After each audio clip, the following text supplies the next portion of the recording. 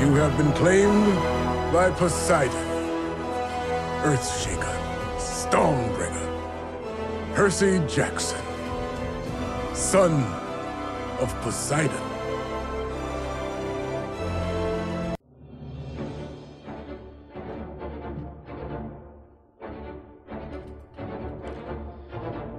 All the way from Providence, Rhode Island, welcome to the Percy Jackson Prophecy. It's a podcast dedicated to the Percy Jackson book series and show on Disney+. So let's hold fast and brave the storm.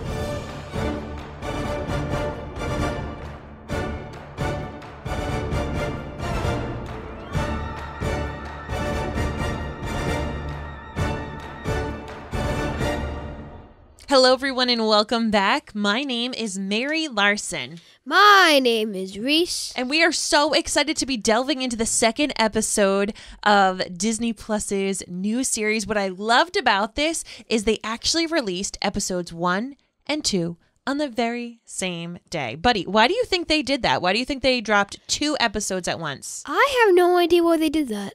Daddy is joining us here. He's going to be sharing his dad's details in a little bit. And because you're sitting here with us in the studio, sure, of course, knowing that this show is spoiler free, why do you think Disney Plus decided to drop 2 episodes at once? Because they left off the first episode on a very intentional cliffhanger. If they're trying to keep the episodes to that half hour to 35-minute range, there's no way they were able to tell that first story, that first episode, without really getting into that next episode. It wouldn't have felt complete. It would have felt like, okay, this is really cheap and cheesy if they were going to keep doing the whole cliffhanger thing. Mm-hmm. So I think they wanted to tell a good, complete story that helps propel us into the remainder of the season. And rather than, like you said, I mean, here we are in the second episode. We find out who his dad is. It's Poseidon. I agree with you. If they just had episode 1 by itself and then a week in between, people would have just been like, all right, yeah, we already know. Really? We know who dad is. We've already figured this out. Yeah. So for people who wanted to watch the 2 episodes together, they could do that rather than having an epically long 1 episode. Totally agree. I like this. And Buddy, when you watched these episodes with your class, did you watch both episode 1 and 2 in the same day, or did you watch them on different days? So we watched both on different days. So the first one we obviously did 7 days before Christmas break, and the next one was about 2 days after. Okay, so you watched them in subsequent days. That's cool. We, of course, watched them broken up as well, but I bet most of the listeners of this podcast and most of the viewers of the show got to watch them back to back. Well, on that note, let's get into the show.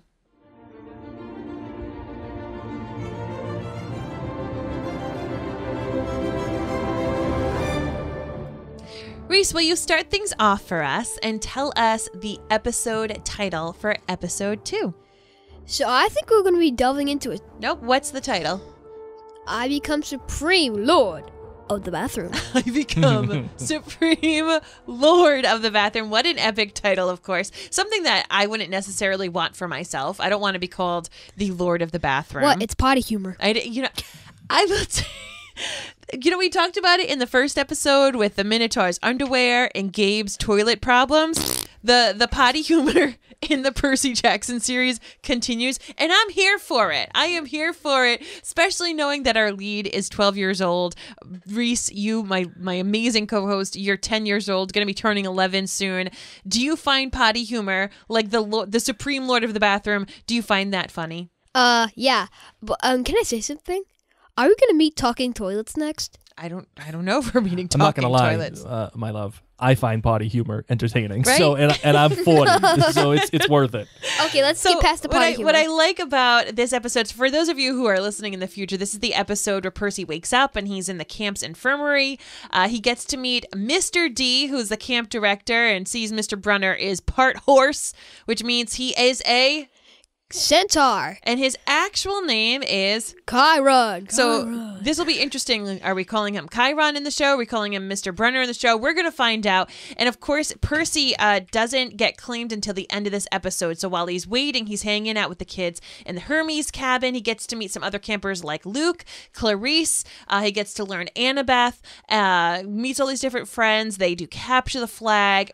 Percy gets claimed by his dad, Poseidon, and he gets told about this epic quest that he is going to have to go on because Poseidon is asking upon his son to help retrieve the Master Bolt because Zeus thinks that he's done it. And of course, Grover says, I don't think your mom's dead. I think she's just hanging out with Hades in the underworld. So before we delve into this episode, it is time, of course, for Dad's details. We've got Rhys's dad, Blake, who I usually podcast with. For friends who don't know, Blake and I have a series of other podcasts. We podcast about the Harry Potter series. We cover Outlander. We cover Bridgerton, loads of other shows.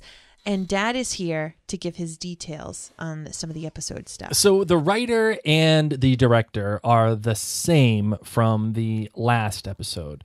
The director was James Bobin, who was the A director for this show.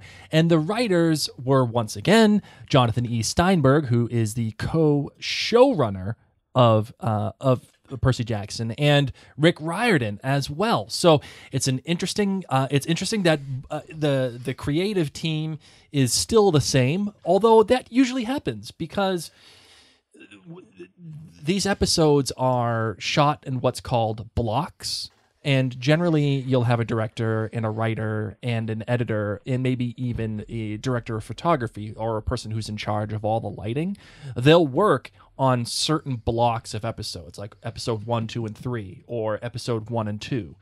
And then concurrently, you'll have other people working on other episodes, like a new writing staff or a new director working on episodes 3 and 4 and so on. So that's what's called blocking, and they're writing in blocks. But what I do want to say, Mary and Rhys, is the thing that I have noticed about this show so far, the lighting is spectacular. Do you know what he's talking about, Rhys, when he's talking about the lighting? Give us an example of what you think Dad's talking about. So with the Minotaur scene, it's not like there's So too in much this episode, for example, episode 2. Yeah.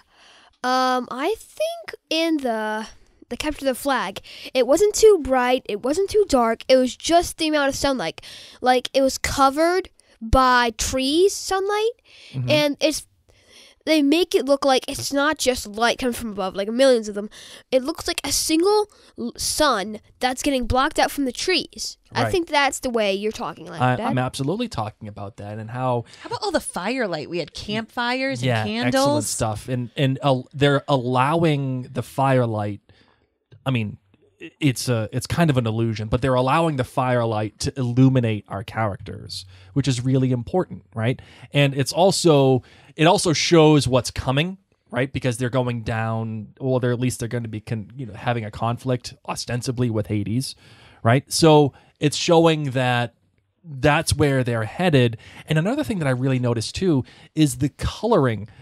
If you go back to the conversation that Percy was having with Luke about parents and getting claimed, they're actually in front of what appears to be Poseidon's temple, right? That blue color. Let's be real. It's a tealish blue. Oh, sorry, My tealish blue. favorite of the colors. And it is awesome how they are, again, just showing you straight up right away that Percy is Poseidon's kid without you even knowing it. Right, they're having it in front of these conversations. So that tealish blue with the orange shirts, it's playing with what's called the color wheel. Right, the color wheel is it's the wheel upon all which color exists, and every color has an equal and opposite of itself. And wouldn't you know, orange is the opposite of Blue. So how cool is that? That this whole all the shirts are orange. And he doesn't fit in necessarily because you mean like his shirt doesn't fit? Well, even when he wakes up in the infirmary, he's wearing blue. He's wearing a blue shirt. That's right. What does blue go with white? Yeah, it goes with it, but the opposite of it is orange. So these are things that when you're watching the show, you really need to pay attention to, because these are opportunities that the storytellers are giving you to see the story outside of what is being said or with the way that it's being shot. It's what's called it's alluding to what's coming ahead. I love it. Well, thank you, Blake, for your dad's details. Do you have anything you want to say, Rhys, about what he's brought up? No. Awesome. It is time for our Trident rating. So we, of course, rate each episode of this show on a scale of 1 to 5. 1 being the absolute worst. We're talking Gabe's toilet time. To 5 being the best, finding out who your godparent is. Oh, my goodness gracious. So last episode, I gave a 4.5.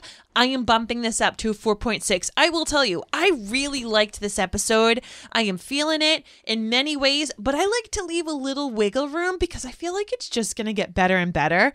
But Rhys, after we watched this episode together, I asked you right away, buddy, what's your Trident rating? And what did you say? 5 all the way. 5 all the way. All the way. You are here for it. This has so far been, you liked this one even more than the first. And of course, now it's time for our GBGs. Our GBG, what does it stand for, Rhys? Good, bad, and great. Good, bad, and great. My good for this episode is the humor of Mr. D. Mr. D's humor got me laughing. It also got Dad laughing. Do you remember how much Dad was laughing? I know. Where he was just like, Peter Johnson's here. So I absolutely loved Mr. D in all the different parts that he was in this episode. He made me laugh. My bad was the amount of times that Percy was pushed down during the capture of the flag scene. I feel like had that been my body, I would have had broken bones. I would not be getting up. I was going, ooh, ooh, ow, ow. Granted, Percy is 12 in this episode, so fine. He's got some resiliency. Also, he's half god. He's a demigod. Fine, even more resiliency. But as a 41-year-old woman, when I saw him falling onto pebbles, being pushed down into bushes, I was feeling the pain, thinking how much Advil I would need after this. Granted, there's good news at the end, but please send me back to the infirmary. I need some help. And then my great for this episode was camp itself. Camp Half-Blood needs to be a place that I can go. I actually just learned today that there are Camp Half-Bloods around the country that people have created things. So we're going to look into this more. I don't know if there's one necessarily near us in Rhode Island, but Camp Half-Blood, I loved listening to the loons. You pointed out that we could hear the... It looks like New Hampshire a bit. It looks like New Hampshire. It looks like Maine. It looks... For those of you who are not in the New England area of the United States, this is what camping looks like for us here, right? We've got the lakes. We've got the loons, which we hear when we ourselves, Rhys, camp in Maine, the canoes, the beautiful trees. So you and I were feeling very much so at home. Getting the New Hampshire vibe. Getting the New Hampshire kind of vibe. But I especially loved all of the stained glass in the room that Mr. D hangs out in. Also, if I could be sitting in that room, overlooking the lake, listening to the loons, and reading a book and having a hot cup of cocoa, ultimate heaven. Ultimate heaven. Excuse me? Yeah. Just you, those listeners who don't know Greek mythology, Mr. D. Oh, yeah. He is Dionysus. Yeah, so we're going to go into that because I think that's really important. After we do our GBGs, I would love to hear a little bit more. So, Rhys, what were your GBGs? What was your good, your bad, and your great? So my good about this episode is Clarice gets blasted with funky toilet water. Funky toilet water. Oh. Percy doesn't know this yet, but he. Oh, we can't do any spoils. I know. Percy doesn't know how it happened. Yeah. It's just. So he's getting shoved into. He's getting his face nearly shoved into a toilet. What's that called again? When your face is in a toilet, isn't it like called a swishy or a flushy? It's called a flushy. So that includes more potty humor part. That's right. So I'm just thinking, Percy, what are you doing? You can't get shoved your head into the toilet water. So that was your great, is that Clarice gets blasted with toilet water. Great, sorry, your good. good. What was your bad? So my bad. Percy has to go to a quest in the underworld, for God's sake. Why? He's like, I do not want to do this. Would you want to go on a quest to the underworld? Yes. You would? You would rather leave a beautiful camp like that, listening to loons, playing Capture the Flag? I want to prove myself. Okay, you would like some glory as well. And how about your great? What was your great? It's called Kleos. Kleos, thank you. What's your great for this episode? My great. He gets claimed by Poseidon. Finally, Percy gets a sign that his father is noticing him. as Lizzo would say, it's about damn time. Now, like, what? It's about damn time. Why did it take Poseidon so long? He's ignored his son. What? Is he slow like a snail? Snails, some snails are in the water, so I would believe that. All right, so we've got our GBGs.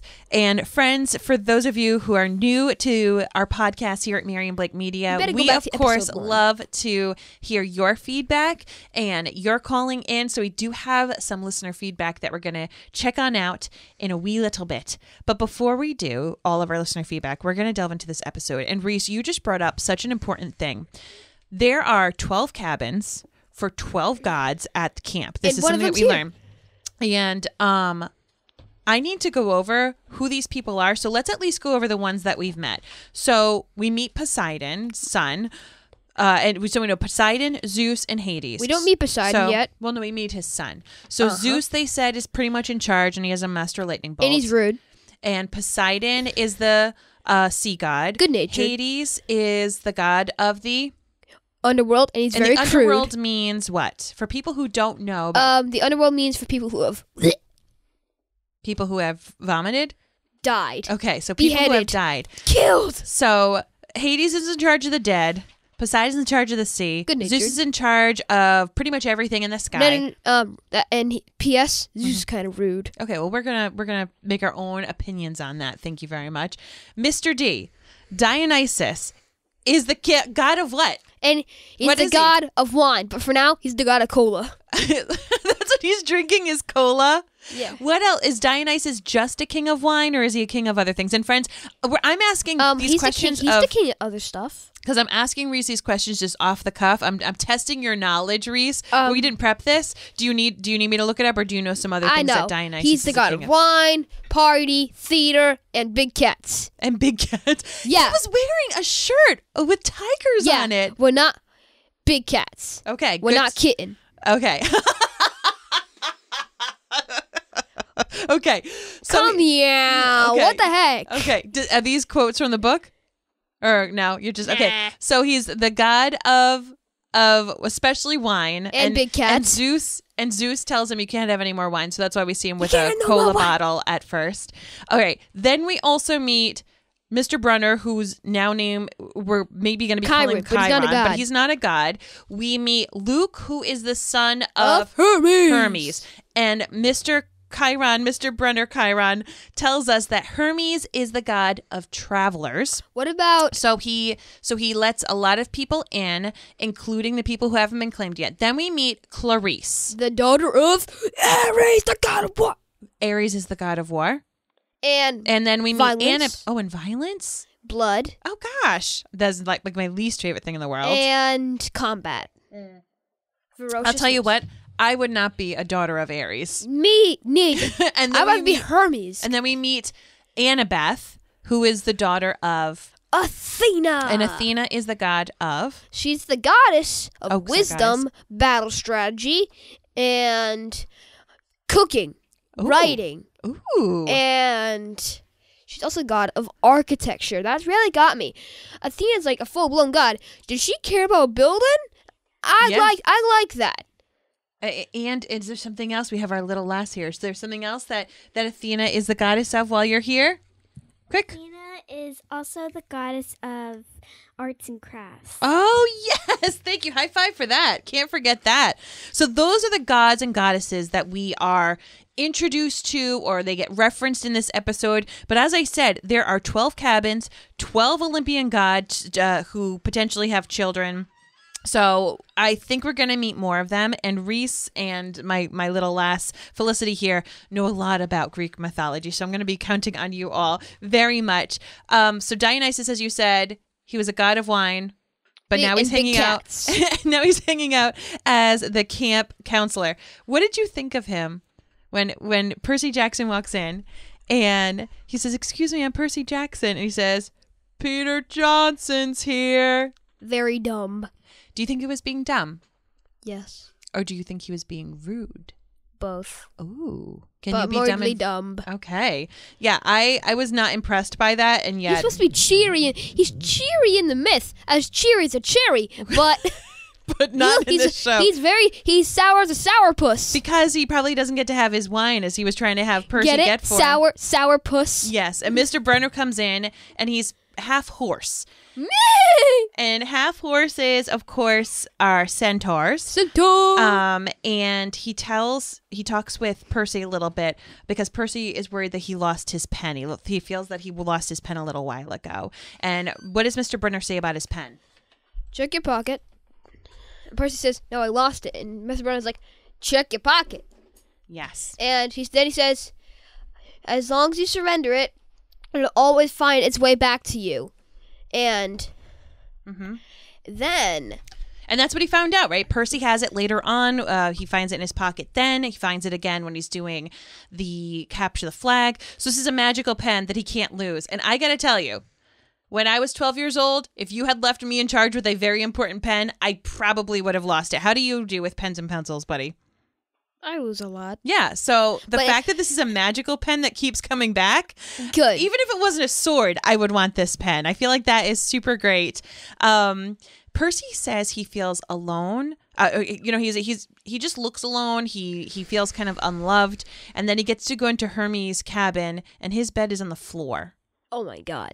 But inside his bag, he's next to a rat nest. He finds blue candy. Jelly beans. What is important about this blue candy? It's something that his mom always used to give him when he was small. He was sad. She'd give him some blue jelly beans, say everything's gonna be fine. And that's of course something that you know from the book. And we are keeping these episodes spoiler free, but just know that the blue candy is really expanded upon. It's very meaningful that his mom gets him this blue candy. And this is the last thing he has of his mom, right? With him right now. This is the last thing that he has with him in this bag. And he's in this cabin, and then this big kid comes up, Luke, and he says, Castile. I'm sorry what happened. I know what you're going through. And he ends up really kind of befriending and taking Percy under his wing. He says, we're going to find out what you're good at. He's actually a really, really good guy. Yeah, I like Luke. He has just a friendly, good-natured vibe from him. When I first see him, like, this guy's got a good vibe. He does. He takes Percy and he takes him to do archery, which Percy sadly is the worst at. And you pointed out something that I love that this show did. So with this show, the students, the children at the camp, they're all various ages, but they all seem to be, relatively of school age. They are all different shapes, all different sizes, all different colors, all different nationalities. And we even see the first student that we see taking archery, who is doing a flaming arrow, might we say. Is in a wheelchair. Is in a wheelchair. And I think that is so cool. I think that is so great that they're able to showcase people with different abilities. My sister, so your Aunt Jeannie is frequently in a wheelchair. And so it's very important for people to see themselves on screen, to feel that connection. So I love that they showed not only, because that person in the wheelchair, she could have been anywhere, but no, she was rocking and rolling the archery, which I think was so neat. I know, and I think that girl is Apollo. How come? Apollo's child? Yeah, god of Apollo. Apollo, the god, he's the god of light, poetry, art, music, archery, and etc., etc. So you think because she was so good that she's probably a daughter and he's music. I think I might be a daughter of Apollo then. All right, so we've got the archery. We've got poetry. What does he do where he's hitting that metal, that hot metal?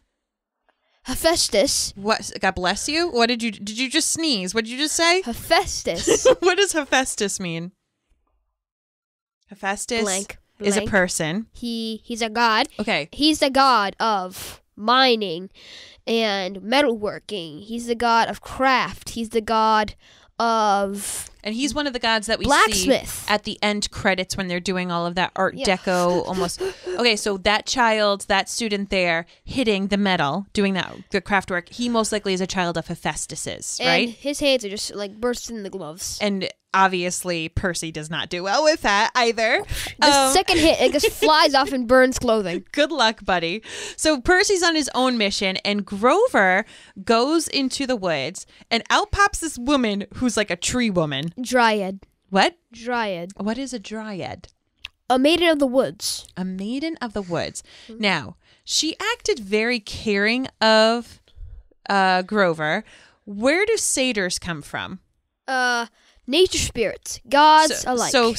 So Grover is a satyr, which is a half human, half goat. Am I supposed to feel that satyrs' moms are dryads? Is that a possibility? Because this one seems like a mom. It actually is. In the myths, they have mothers as dryads and naiads. Okay. So maybe we can feel like that was Grover's mom, the tree woman, or at least someone who was like a mother figure for him, because she's telling him, oh, you're so hard on yourself. You're picking at your little horns again.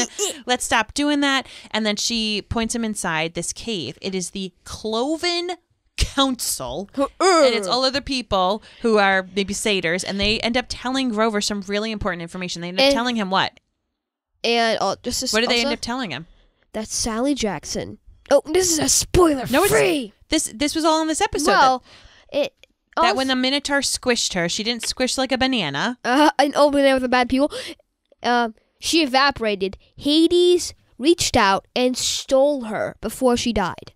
So that is super important. Grover knows a squished mortal usually is a bit messier than evaporating into dust. It's all just guts, blood, and brains, heart everywhere. Which luckily Grover said in a much nicer way as squished banana, because blood and guts and everything makes me nauseous. So I appreciated that Grover said, I think they'd be a lot more squishy inside. By the way, as I'm watching this, I think I'm Grover. I think if I had to be a character in this show, I would be a satyr. Grover. Yeah, so far I'm pretty sure I align best with Grover. I think that's how I would describe squishing somebody. He's nervous and everything. And he goes up and he tells Mr. Brunner Chiron and Mr. D, hey, nice. Guess what?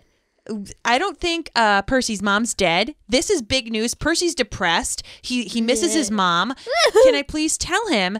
And Mr. D and Mr. Brunner say, no! They say no, and they say that the truth can be very dangerous. And they said, we want you to steer clear from him. They're actually telling him, you cannot go near your best friend. No, Dionysus and you said cannot, that, no, Mr. Brunner. And you cannot tell him the truth. Because the truth can be dangerous. And I hate this for Grover. Grover has tried to do the right thing. He already had to lie to Percy about Mrs. Dodds and all that other kind of stuff and being half goat. Okay, he's done lying to Percy. Please tell the truth at this point. Percy then, after his day with Luke, he's having this dream and he's sitting by a fire and there's a voice. And a ghost. And the voice says, I know how you feel. Wait, no, can I do a quote? Can I do quote it? You want a quote? Yeah, I'll do it. Okay, as long as it doesn't give any spoilers, because I know you read all this stuff. Ooh, yeah. Okay, are you going to get into your voice? He left you here. Left you with nothing. I know how you feel. You want what's been taken from you. You want justice. Now, Rhys, along with all the book readers, most likely knows who this person is. Okay, you're not going to tell me because it's a spoiler, but do you know who it is? Okay, yep. Okay. I'm going to guess as my mere mortal theory of the week because... But. Okay, you want me to save it for the end? It's at the end, yeah. Okay, I'll save it for the end, but that will be what my mere mortal theory will be. Percy wakes up and Luke comforts him and says, hey, buddy, don't worry about it. We all have intense nightmares. We all also have dyslexia, which is when he couldn't see the words on the paper. We all have ADHD. We all have difficulties paying attention. But here's the cool thing, Percy. You're like everybody else for the first time. We all have this. You don't need to be embarrassed. And this made me feel so good because when you're at this age, Luke is comforting him when he feels so bad. Luke says, I know how you're feeling. I've been through this before. I've felt this. I feel your pain. I know how to help it too. You and I were talking earlier today about how important it is to have that with classmates and to have it with friends at camp or friends that you have in the neighborhood. How important it is to have those connections, to have things that you have in common every once in a while. You don't have to have the same things in common with every friend of yours, every single thing, because that'd be boring. But to have some things in common is super important. And I love that Percy gets this because he's in the previous episode, he said he always was alone. He was always sitting alone at the lunch and he was always being told by people, you're weird, you're wrong, you're special. And here's Luke, this cooler, older 19. Yeah, guy saying, it's okay, man. You're just like all of the rest of us. You don't have to be embarrassed anymore. And they go on this quest for glory, which you said we now need to call the word Kleos. It's such an important word that even as the kids are walking off for capture the flag, they're chanting Kleos. Clarice pushes him, and she does all this mean stuff. Stay down. We learn about the burnt offerings. Ew. Tell me more about this. So the burnt offerings in the Percy Jackson series is when a specific camper, the cabin, comes up to the fireplace and burns the most delicious part of their dinner. So you take a look at your dinner.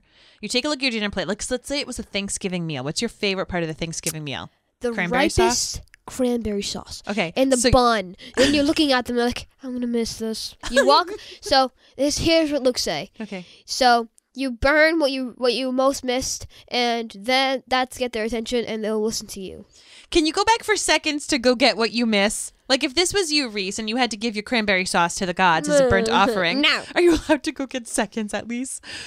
Everyone, just picture that. Over the holidays, your favorite food that you just ate. And I'll bite it. I'll bite it before. But you have to give it to the gods as an offering because the gods can tell that was important to you, and that's what helps them listen to you. And what's interesting is that we get a scene with Percy, and what is he burning? Blue jelly beans. Blue jelly beans. And when he's doing that, he's not speaking to His Poseidon. father. He's not speaking to his dad. He's actually talking to his mom. He's talking to his mom. Oh my gosh. As a mom myself, I'm sitting here tearing up because here he is burning his sweet little jelly beans. The ripest one, actually. Oh, the ripest jelly beans. As if a jelly bean could be ripe. And he's trying to talk to her. And he's saying, he could ignore me, and then but he can't ignore you. So and then he gets all sinister. He's making himself too much. He's making back to this. He's getting intense. But then he goes home. He's walking home from burning his. I mean, he's like getting way too much. He's talking a little too much. Okay, if I was him, if I was right there, I was saying, man, you're putting a little too much on that. You gotta just cool down a bit. I know. His mom just died 2 days ago.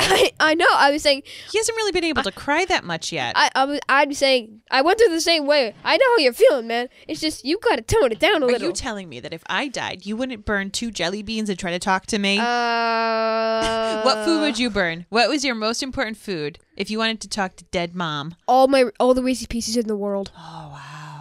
I feel honored. I would smell that peanut butter and I would come and visit you for sure. And I would definitely listen. High five for the peanut butter lovers. Yes. Okay. So on Percy's way back from the blue candy burning, he bumps into Clarice and the bullies in the toilet situation, which you of course said was your good.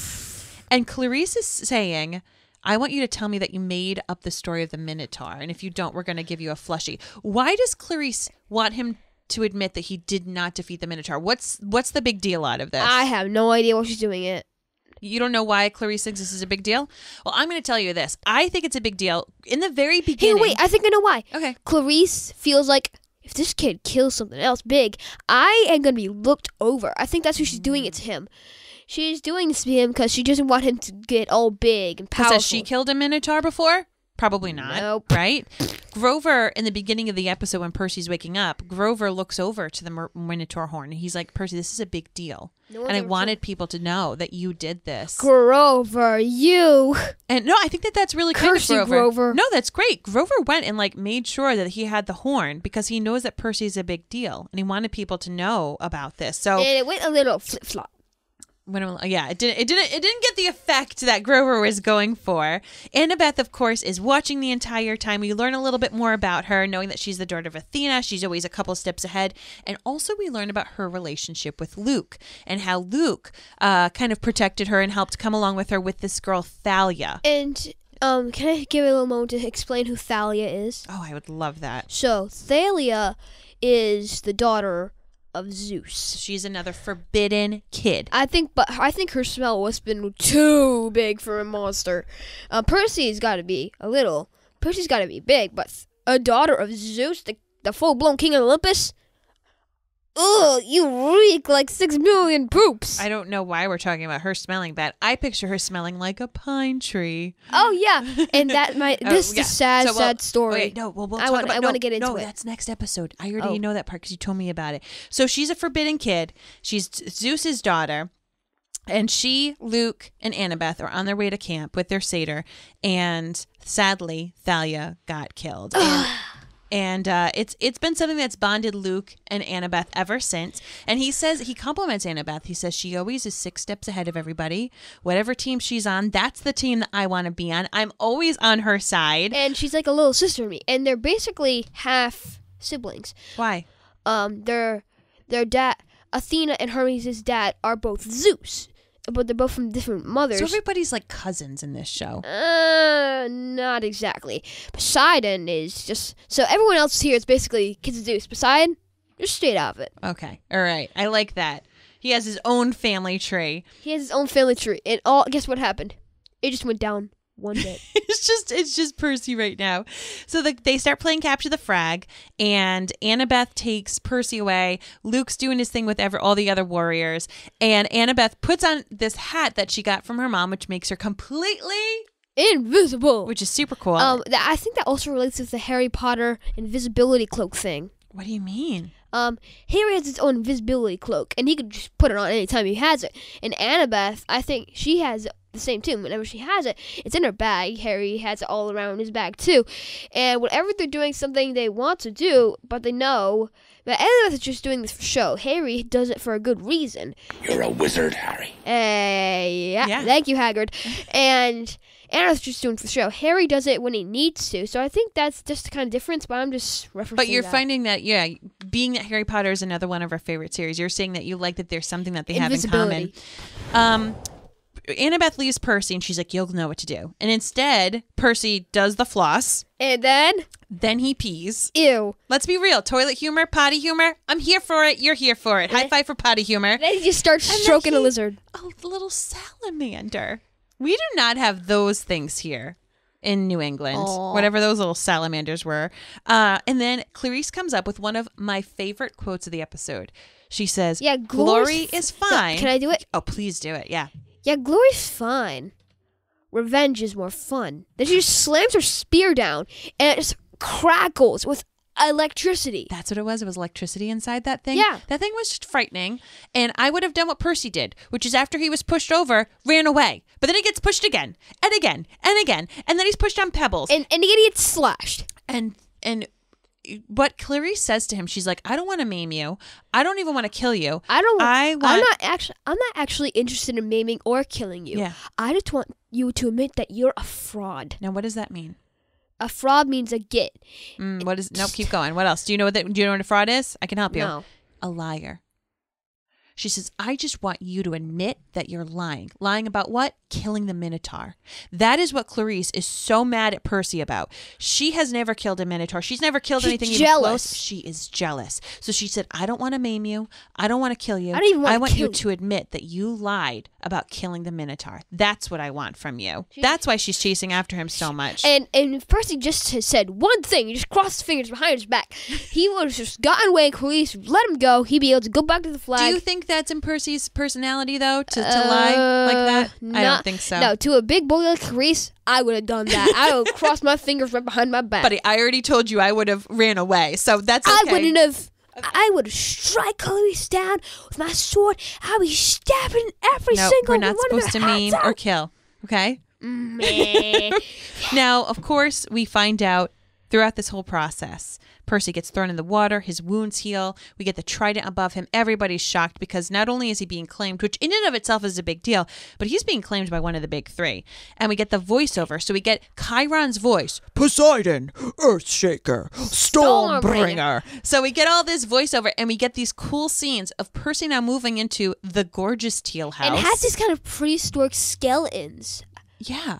And his bed's made of water? What the heck? It looked like a plesiosaurus hanging from the ceiling. Not a plesiosaurus. What would you think it was? That aquatic dinosaur creature? It looked like a dinosaur, yeah. It looks like a baby mosasaur. Oh, okay. I can be down with that. So he's there, and it's a big deal that he's a forbidden child. He says that you are your father's only hope to find the Master Bolt. What the heck is a Master Bolt, Chiron? I need a little bit more explanation. Thank goodness we have Rhys Larson. What is Zeus's Master Bolt? The Master Bolt is the weapon that Zeus used in the War of the Titans. If you guys don't know that myth, I do not. So that myth. Can it be a quick myth? Okay, I'll just do it. So basic moral: Zeus is like in a family where all his sisters and siblings are brothers and sisters are being swallowed by his dad Cronus. Cronus had killed his father to become king of the Titans. All the family escape. Cronus in fact has to vomit them out. What? Cronus in fact has to vomit them out so they can escape. And there's like a big skedaddle thing with the war and stuff, but Zeus, Poseidon, Hades get their weapon choose of choice. Poseidon, the mighty trident. Zeus, Hades, particularly, just with a helmet. And He just wants a helmet? Yeah. He gets the worst gift. And, okay, I'm just going to be like Hades. No. Why? Thanks, Dad. Why? And then Zeus gets a lightning bolt. Not just, people say in the myth that it's lightning bolts, but Okay. it's just lightning bolt. Okay. So if he lost it, he'd be like, where is my thing? He just could have lost it. And he's And they got this after defeating Kronos. yeah. Okay. And then, but I think that. But why is this lightning bolt such a big deal? Because Is it like his favorite weapon? No, it's not a favorite weapon. It's the most powerful weapon. It has right. more destructive power than 80 nuclears. Okay, now I fully understand the extent of this. I'm still a little lost in the It's Cronus the weapon thing, that but we'll get sliced back to Cronus that. to bits. Yes. Okay. So we have to not only return this bolt, 12-year-old little kid who But just figured out who his dad is, what if Zeus but you just have lost to do it, this. misplaced it? Yeah. What if he just misplaced it? Come it's on. only one thing. Okay.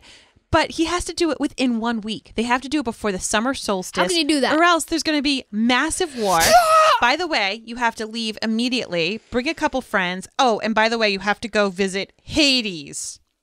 The worst family relation ever. You have to visit your uncle in a place full of dead people. And Percy does what I am so proud of him. He says to Mr. Brunner and to Mr. D, he says, no, I'm not doing Poseidon it. ignored me. My entire He's life. the worst. Yeah.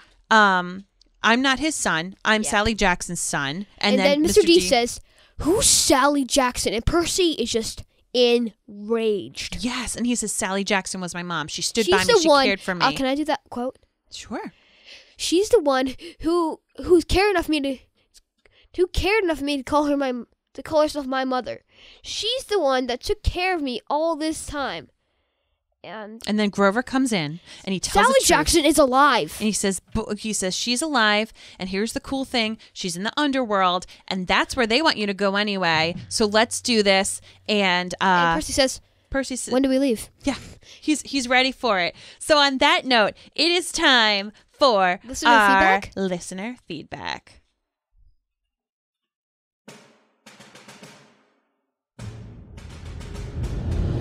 Remember, friends, you can head on over to maryandblake.com, click in the top right corner where it says Contact Us, and leave your voicemail. You can also email us at maryandblakemedia@gmail.com. First up, we've got in studio Felicity. Hi, my name's Felicity, and what I liked best about this episode was because Percy's team wins Capture the Flag, and I was super happy about that. And my bad is that Annabeth pushed Percy because I wouldn't like to be pushed in cold water. Me neither. And my great is that Percy breaks Clarice's Electric. spear, so Clarice won't be able to stab him. He gets to stab anymore. her. That's a good call. That way she can't be playing around with that anymore. Thank you so much, Felicity. And here is our next caller. Hi, Mary and Rhys. This is Kevin from Canada, and I'm excited to start listening to another one of your podcasts. Yes! First, I wanted to comment about something you guys talked about on your first episode. Rhys mentioned that it can seem kind of silly to see a statue without clothes on, especially for people his age. But what I think the episode did really well was showing Percy looking at the art and not laughing. I think it set a good example for younger viewers. Percy knew that the statues were gods, and so he was amazed by them even without their clothes. I think this showed that even if something seems silly on the surface, that it can have a deeper meaning too. Now my GBG for episode 2. My good was when Percy thought that he didn't have anywhere to go, but then Hermes ended up being home for the unclaimed. This actually reminded me of the Harry Potter series when Helga Hufflepuff says, "I'll take the lot and teach them all the same." My bad was when Percy kind of felt sad about his mom at the beginning, and Grover didn't know what to say or how to help. It reminded me of sometimes in my own life when my friends are sad and I can't find the right words to help them feel better. And then my great was actually 2 Luke moments. So the first was when Percy thought he was about to get picked on by Luke, but instead he extended his hand and introduced himself and ended up being a good friend. And my second was when Luke said, when it's time, he's going to be ready, and then it cut to Percy doing a bunch of silly things like flossing and taking a pee. That really made me laugh. Thanks again for the podcast, and I'm so excited to join this quest with you. Aw, Kevin, good to see you again on this podcast. Again, it's just good to hear your voice. All the way from Canada. It's That's just right. so good to see you. Yeah, Kevin is another listener of our Harry Potter podcast called The Potterverse. And he mentioned with me on that, actually, on that episode, I was with you on the Harry Potter podcast. Yeah. So what did you think about Kevin saying that the Hermes cabin reminds him a lot about Helga Hufflepuff? That is a good relation. Mm-hmm. I just think if Hermes ever had a wife, that would have to be Helga. Helga Hufflepuff and Hermes would be quite the pair. I agree with you, buddy. Oh my gosh. All right. Well, it is time to let you know about one. It's my mere mortal theory of the week, right, buddy? Yep, it's a mere mortal theory. So my mere mortal theory of the week. Now, of course, I haven't read these books. I am learning as I go. I'm talking about The Voice, when Percy's having that vivid nightmare dream. I know and how this. you feel. Oh, yes. Say it again to me. I'm going to digest it. I know how you feel. You want what's been taken from you. You want justice. Okay, so with the characters who I have been exposed to so far, I'm going to agree that it'll be Hades who is saying this to him. Hades, now that Rhys tells me all he gets is a stupid helmet, I think that he would want something better. He also has to deal with the dead people, and that doesn't sound like a lot of fun. So if I had to put my mere mortal theory of the week on who that voice is right now, I'm going to say I think that is the god of the underworld, Hades, and we're going to find out who it is in the future.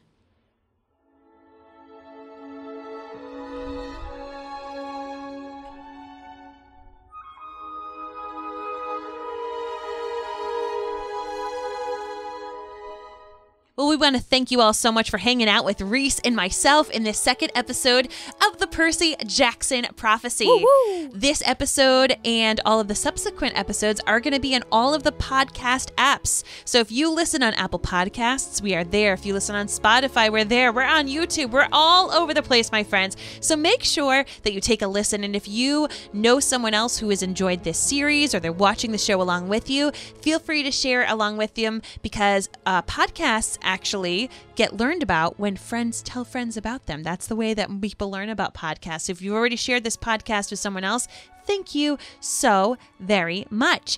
And also, don't forget, we want to hear your voice, just like we got to hear Kevin's from Canada. How did it feel for you, buddy, to hear someone's voice? Hear Kevin's voice familiar from Canada. I'm like, oh my God, here he is again. When I was in this podcast. Thank you, Kevin, so much. Thank you, Kevin, and thank you for other people who call in. So you can call in by going to Mary and Blake. Remember, Blake is my husband, Rhys is my son. Woo-woo! MaryandBlake.com, and click the Contact Us button to leave a voicemail. The voicemail will be 90 seconds or less. Say your first name, where you're from, and of course then you could share other insight, just like what you got to hear on this podcast. Well, until next time, Half-Bloods, I am Mary Larson. My name is Rhys. And remember, hold fast and brave the storm. That's right. This music's a little creepy. I know. I wonder why your dad picked such creepy music. I to think end the it's from the episode. area with the voice, huh? I know what you're feeling. Okay, All let's right. just close out. Let's guys. close. Bye-bye. Bye. Hold fast and brave the storm.